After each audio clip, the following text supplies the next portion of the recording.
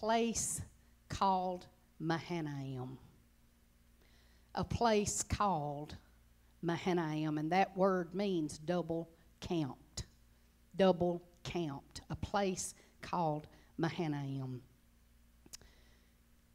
Jacob was a trickster, and that's what his name meant. How many of you know that's what his name? His brother Esau's birthright. He was always trying to get ahead, get ahead, get ahead. You know anybody like that? Will just do anybody wrong to be first.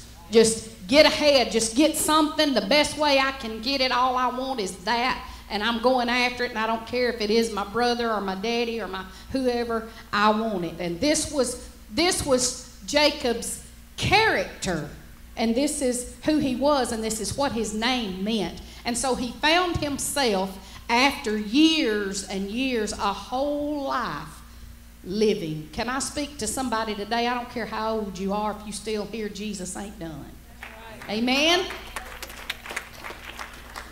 Theologians believe that Jacob was 97 years old when this happened. This place called Mahanaim, 97 years old. But he had fled, he was on the run, and he had fled his home city, his own hometown, running from his brother Esau. He thought Esau would kill him if he ever saw him again because he stole his birthright. He tricked his daddy to thinking that because his dad was blind and he couldn't see, and he tricked him. And he got the blessing that should have belonged to Esau. And he tricked him. So I want you to keep that in mind. He presented himself as somebody that he was not. So keep that in mind this morning as we talk about a place called Mahanaim. He had to flee, and he was on the run. They had not spoken in years, a whole lifetime. In years they had not spoken. Then at a low place in Jacob's life, how many of you know if you run and God will bring you low? Amen? He will get your attention and he will bring you low. You're looking at somebody that can say amen. He will do that. And so at a low place in Jacob's life, I'm just bringing you up to where we are. God spoke and he said, go see Esau. He spent all these years avoiding. See, people who do people wrong avoid, and sometimes they're sorry for what they did, but they won't go back because they're too cowardly to face what they did. Amen? Has anybody ever been there? I have. Ashamed of what you did. And he was ashamed and he was scared. How many of you know running is not a characteristic of God? It's not a characteristic of God. He will always require us to face our challenges head on. Always. Always. Let's go to Genesis 32. And Jacob went on his way. He was on his way to go do what God said do. And the angels of God met him. And when Jacob saw them, he said, this is God's host. Hallelujah. And he called the name of that place Mahanaim. And that name means double count. Double count. You may be seated this morning. 97 years old, and he sets out on his way. But while he was on his way in obedience to God, the angels of God met him. Hallelujah. Wouldn't you love to be camped out with angels of God? When Jacob started on his way and he reached this place, he looked and he said, somebody's already camped here. And he looked and he said, it's God's host.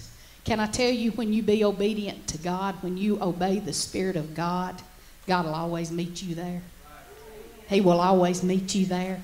Don't worry about what am I going to do, what am I going to say, how am I going to do this, whatever. Because as soon as Jacob started on his journey and he got to a place where he thought, well, we can stay here for the night, he looked and he said, it's God's host. They're already camped out waiting on me. Hallelujah. Jacob had no idea how this was going to change his life. Can I tell you something? He could not face Esau as Jacob. He could not face Esau, the same man who did him wrong. He could not go, and God met him while he was on his way. Hallelujah. This is good, y'all. And in studying Mahanaim, I found this out, that it was also the place where David ran when he was running from Absalom, his son. It was a place where he got a military strategy together to go against him and defeat him because he sought to kill him. It was that place. It was at Mahanaim that he gathered forces together. It was a place where God would meet and say, this is going to change and this is the strategy. We're going ahead. It's time to move. It's time to do something, but you can't go into this the same way that you left it. You're going to have to come to it a different person. You're going to have to come a different way, because all you've ever known was tricking and stealing and conniving and deceiving and doing all these other things, and it's not going to work. This is the end of the road. I beat you to the camp. Now some things about to change. Hallelujah. Look at somebody and say, thank God for change. Woo, thank God for change. Amen. This is a place where both Jacob and David put together their battle strategies. Trouble had driven them both to this place. They were both on the run. But for Jacob, this changed his life forever. Forever. It's during this time that he wrestled with the angel overnight. Let's go to verse number 24. Did I give you that? I'm not sure if I did. Yes. And Jacob was left alone, and there wrestled a man with him until the breaking of the day. And when he saw that he prevailed not against him, he touched the hollow of his thigh, and the hollow of Jacob's thigh was out of joint, as he wrestled with him. And he said, let me go, for the day breaks. And he said, I will not let thee go except thou bless me. Now I want to stop right here just a second.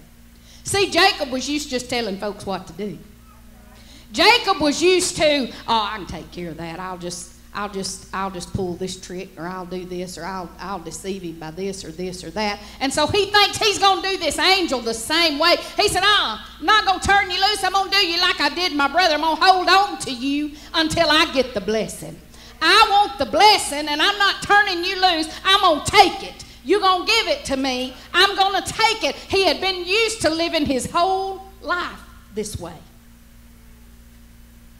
And he's holding on, and the angel says, turn me loose. And you think, why would the angel of God or Jesus Christ incarnate wrestle with him?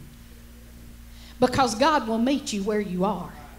You like to wrestle, Jacob? Come on. You like to trick, Jacob? Come on. You like to deceive? Come on, because we got to confront a few things. Before you confront your past, we're going to confront the present. We're going to change something here, right now. Some folks trying to go forward, but they can't go forward because they're still who they used to be. Amen. No change has taken place. Can I tell you, when God gets through changing you, you will be changed.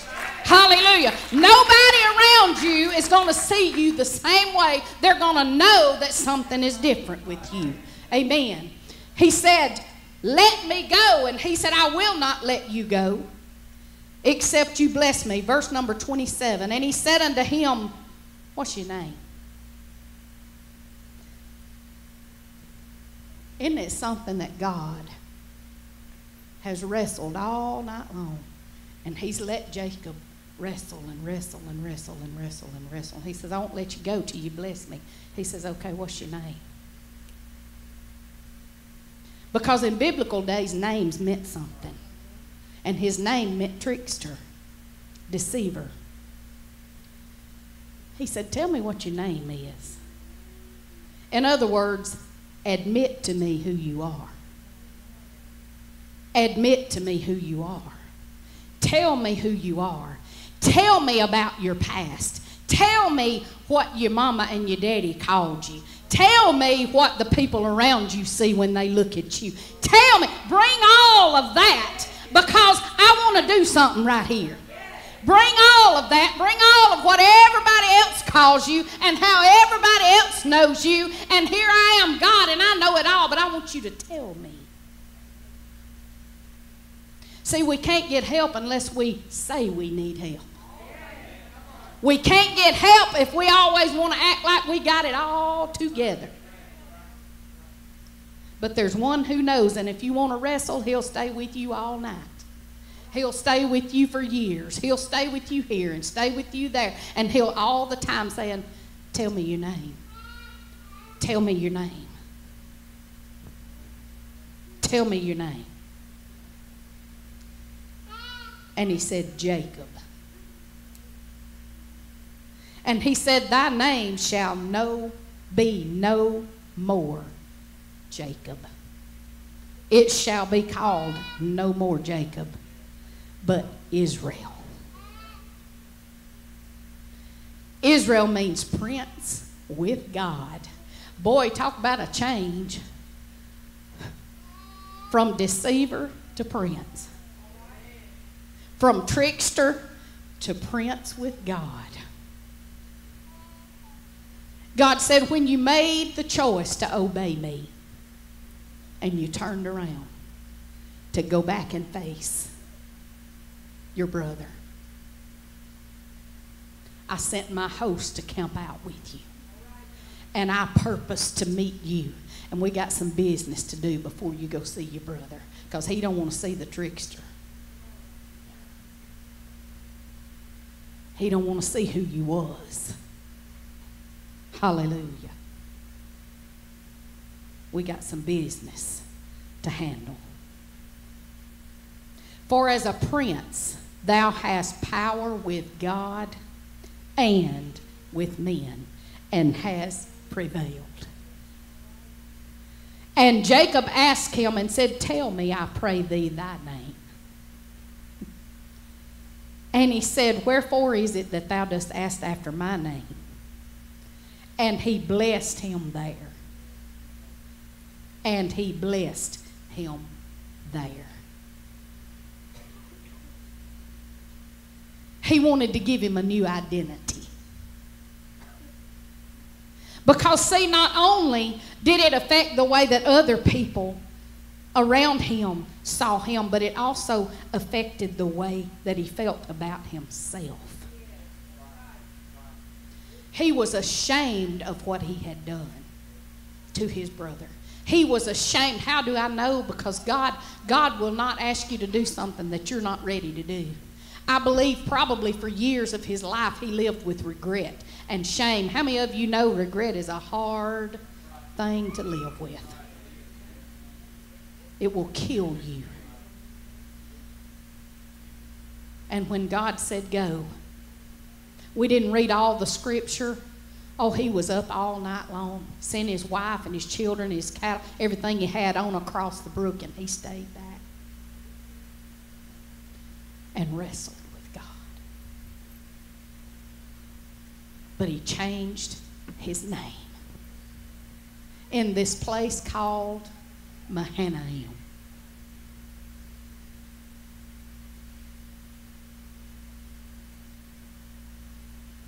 See, if we try to confront issues as the old man, there can't be healing and restoration.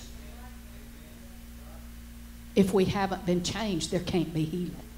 There can't be restoration. Hallelujah. But if we camp out with God for a while, hallelujah, spend some time wrestling it out. Don't act like you had never wrestled with God. Amen. If you've ever had issues, like I've had issues, there's been some wrestling going on sometimes, because sometimes God wants to require us to do something that our flesh does not want to do. And there's going to be some wrestling going on. Hallelujah. God, it hurts, but I'm not going to turn you loose. It hurts, but I'm not going to turn you loose. I'm ashamed, but I won't turn you loose. I'm scared, God, but I'm not turning you loose. I'm holding on. I'm holding on. I'm wrestling, God. I know what my past says. I know what the people around me see. I know, but I'm not going to turn you loose until I'm blessed. I'm blessed and highly favored of you. Nothing that I can hold on is worth costing me being blessed by God. Nothing that I can hold on to. I'm going to choose to hold on to you. Yes, it hurts. Yes, I'm scared. Yes, I'm ashamed. But I won't turn you loose. I'm going to camp out with you, God.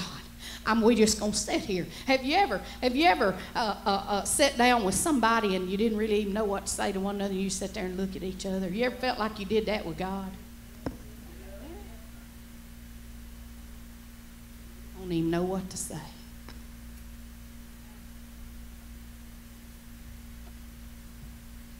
That's where Jacob was. I don't even know what to say, God. I've made the awfulest mess. And I don't even know if you're still working for me, God, because... And then, when he began to wrestle, he knew that he had a hold of something.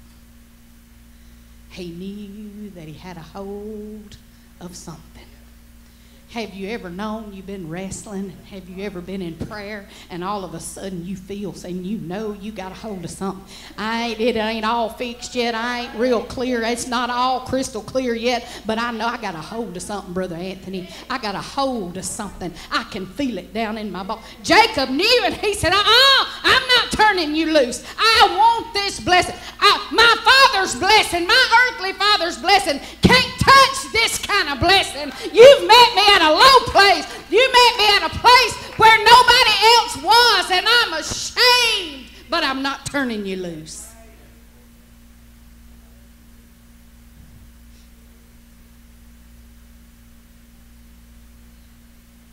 And God met him there and said, you've stolen everything else. Everything you've had, you've got by tricking and stealing, but this is one thing that you can't just take.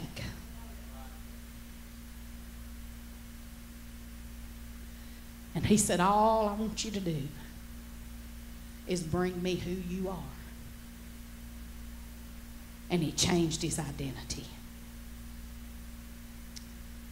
So God restored the relationship between him and Esau. I want to encourage you to go read that this afternoon. Go read it. Go read the story. How when Esau met him, Jacob was ready to give him everything.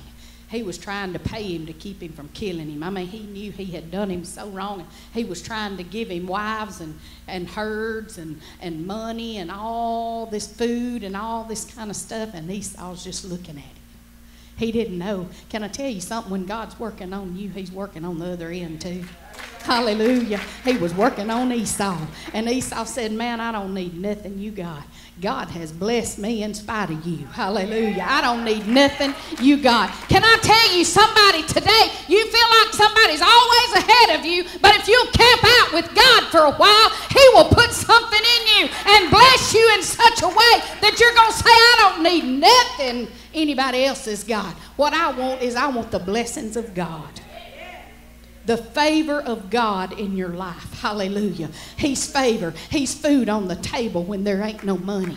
Hallelujah. He's peace at night when everything else is falling all to pieces. He is everything that we need. And Jacob said, I'm not turning this loose. Hallelujah. I'm going to stick it out. I'm going to stay it out. I've run and I've done all this kind of stuff. I'm not running no more. I'm here for the duration. Hallelujah. One day when the Lord came into my heart, I said, I'm not running no more. I'm here for the duration, Lord. I'm going to hold on till you bless me. I ain't seen nothing change yet, but I'm holding on till you bless me. Hallelujah.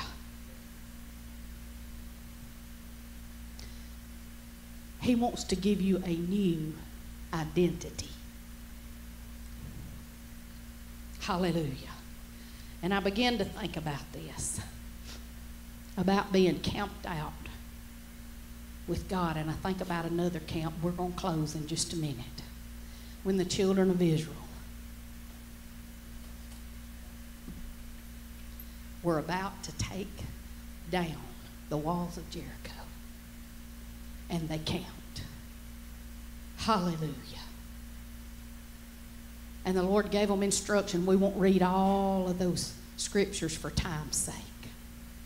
But I do want to go to Joshua 6 and 1. Now Jericho was straitly shut up because of the children of Israel. None went out and none came in.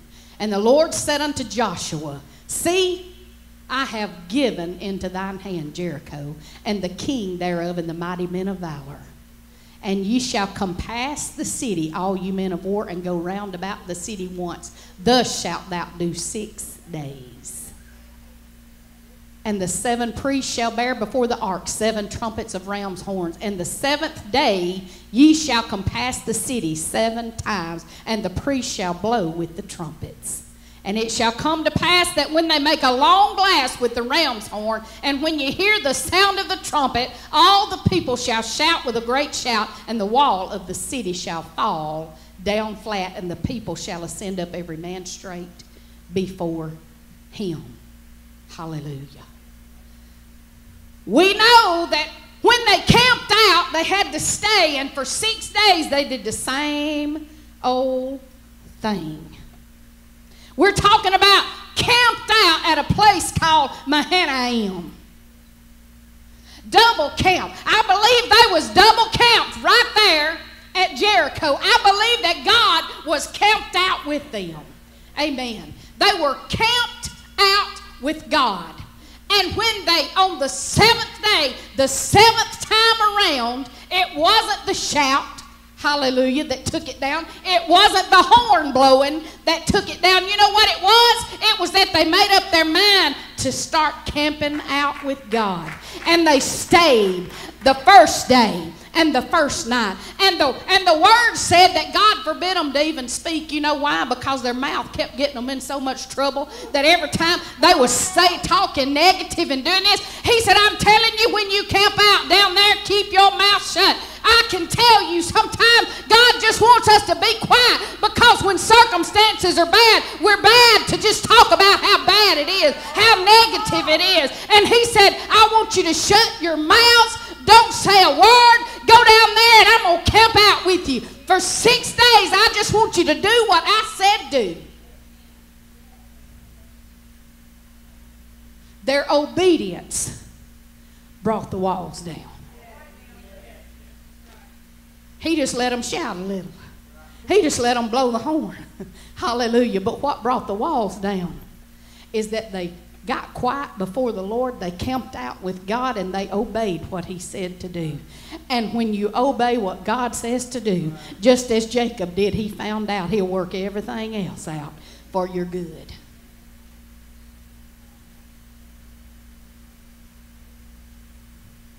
I wish you'd camp out with God for a while on that thing, whatever it is, that you're trying to figure out what to do. What to do. What am I going to do? Is there something in your life you're asking God that about right now? What am I going to do, God? I don't know what to do. I don't know what to do. I feel like that is a word for you this morning. And he's saying, I want you to camp out with me for a while. I want you to quit talking to other people about it. I want you to quit talking to yourself about it. I want you to quit putting things on Facebook hoping somebody will see something and it'll cause them to do this or do that. Or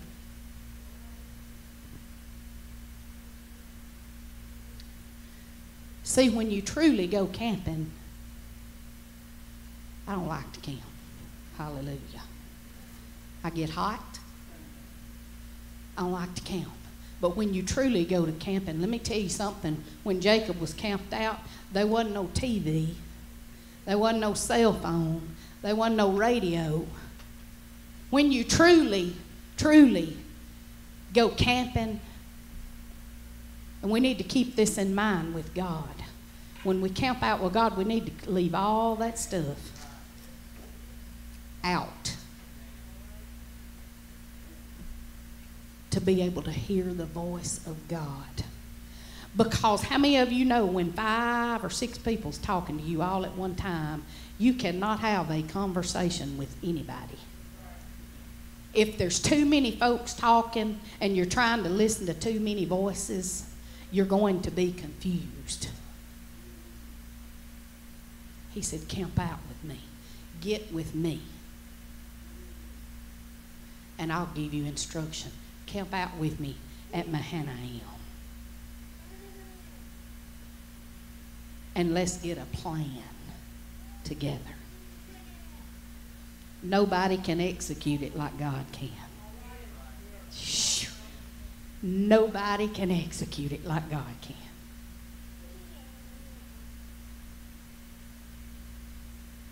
Maybe you feel like you're there now and you say, I've been talking to the Lord. I've been spending time with God. I've been trusting God. I've been talking to God. And I just am still not clear. Stay a little longer. Stay a little longer. Jacob said, I ain't turning you loose. Some of us need to quit treating him like a drive-through and spend a little time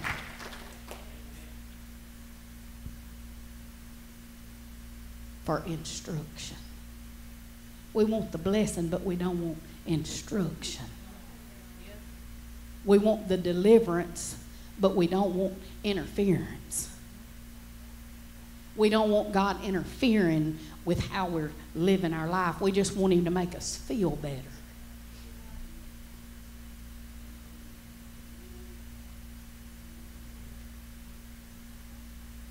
But we got to face those things. And he wants you to face them with a new identity. Because if you face the same things that you faced all of your life and you face them as the same person, you're going to handle them the same way that you handled them before. And you're going to get the same result over and over and over. And he said, Jacob, before you go meet your brother Esau, I'm going to change your identity. And when your brother sees you, he's going to see me. He's going to see me.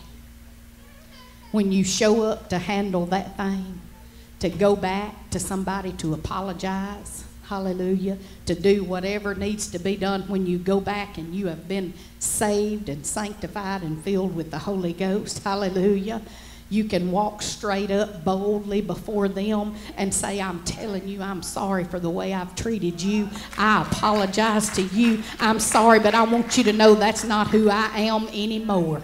I am not that person. Can you imagine? And Jacob, when Esau met Jacob, he ran and fell and he kissed his brother.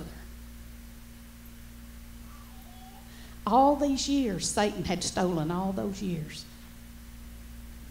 With shame and fear and regret. Don't let him do that. Don't let him do that in your life. Get with God. Let him do a work in you. No more Jesus at a distance. No more trying to be this or trying to be that or looking like this or looking like that. No more Jesus at a distance. Bring him close. Let him change your life. Let him change who you are. Mahanaim. Double count with God. And stay there. Hallelujah. Hallelujah. So here's the takeaway. Camp out with him. Stay with him. Stick with him. Read his word. Study. Hallelujah. If you can't say nothing good, like Thumper said, don't say nothing at all. Just keep your mouth shut, hallelujah, and say, God, help me put a watch over my mouth. I'm going to camp out with him. And the number 2 step is march around that thing. You keep going around it. Keep your mouth shut about anything except what God says. You say, I don't know what to do, but this right here is what we need to do with that problem. Whatever it is that we're facing, we need to say, God, Right here it is. Right here it is, God. I'm camped out right here with you. I'm not leaving this till I change, till something change, and I'm going to march around it and around it and around it and around it and around it, and I'm going to keep going around it and around it and around it by your word, by your power, by your strength, until you change me and until you bring it down, because he will bring it down. Hallelujah, he will. Yes, he will. Somebody needs to say, I've camped out with God. I have a new identity. Amen. He's given me a proven battle strategy. He ain't telling me to do something that might work, or I hope it might work, but when he tells me what to do, I can take it to the bank. It works. Amen. I have marched around it. I've declared victory over it. And you might look at it and say, I don't see nothing changing. Bless God, keep your mouth shut. Don't even engage conversation like that. You say to God, I know what you said about it, Lord. I know what you said about it. Whatever you say, Lord, is how it's going to be. Hallelujah. I've declared victory already. I've declared victory already. They declared victory before they ever blew a horn or made a shout. How do I know that? You'd be completely crazy to go camp out outside the wall of a city and march around it every single day for no reason whatsoever. They declared the victory. And that's what we've got to do, is hold on. Stay with him. Do what he said do. Speak what he says speak over that thing. And tell the devil this wall will come down. It will, because God said we need to get in his word and know what God's word said about it. Not what my best friend says or my co-worker says or what I can look up on Google. Google will lead you in the ditch, let me tell you right now. You'll think you dying. Hallelujah. You can get your finger and start hurting, and when you Google it, you're going to be dead before sundown. Something's going to be wrong. Oh, it can just go to the furthest end. Hallelujah. And some people do that spiritually. It's just all over the place. Hallelujah. But when you stick with God and get quiet and take that word in and listen to him and listen to his voice, you can say, devil, this wall will come down. It will. It is. And you know it is. You don't fight for nothing. And I ain't fighting for nothing. It's going to come down. It will come down. And when it does, I'm taking everything behind it. You've put it up, and I'm taking everything behind it. Everything behind it. The word says when the walls fell flat that they went in. I love it. I love it. I love it. It said it took them 3 days to take all the spoil. Hallelujah. God will not only bring the wall down, but he'll give you everything behind it. Amen. He will give you everything. He took that wall down that stood between Jacob and Esau, and when he met his brother, hallelujah, he said, I don't want nothing. He had prepared to give him everything he had. He said, I want nothing. I want you, brother.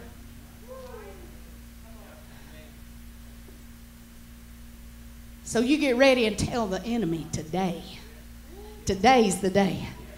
You see this little word, Mahanaim? I'm camped out with God. Look here, I brought my tent. I've brought my word. I'm leaving my phone at the house. Don't call me. You know where I am. I'm camped out with God. If you need me, you can get a hold of me. But I'm going to get quiet. Don't think nothing. Best friend, family member, if I get quiet for a minute, if I get quiet on you for a while, because I'm trying to listen for an answer. I need an answer. And I'm going to camp out with God. Don't be bothering me about stuff. Don't send the kids out here to check on me. I'm camped out with God. I'm going to shut that bedroom door. I'm going to get in here and I'm going to get with God with this word. I'm going to see what he says about it. I am sick and tired, hallelujah, of people coming and they need, look, we love to help with problems and counsel, but I am so sick and tired of God's people sitting down like they don't have a choice. Hallelujah. You better shut that thing up right here and say, all right, devil, you put a wall up, and I'm telling you right now, I got a God that specializes in bringing them down.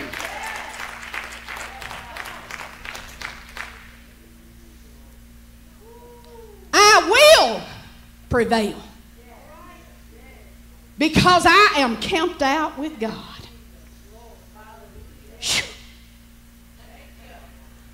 Don't you worry about when. Don't you worry about how. Hallelujah. God's got the plan. You just meet him there.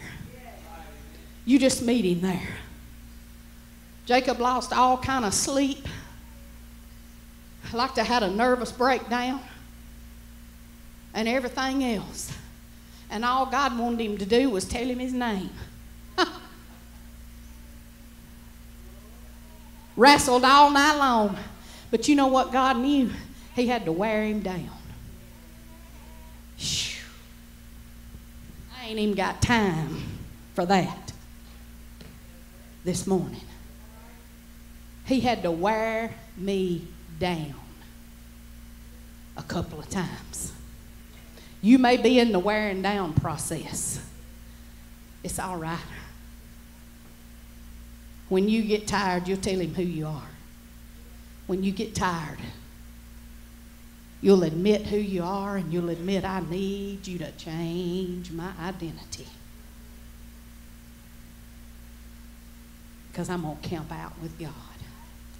And I'm going to take everything. Everything. Said it took them 3 whole days.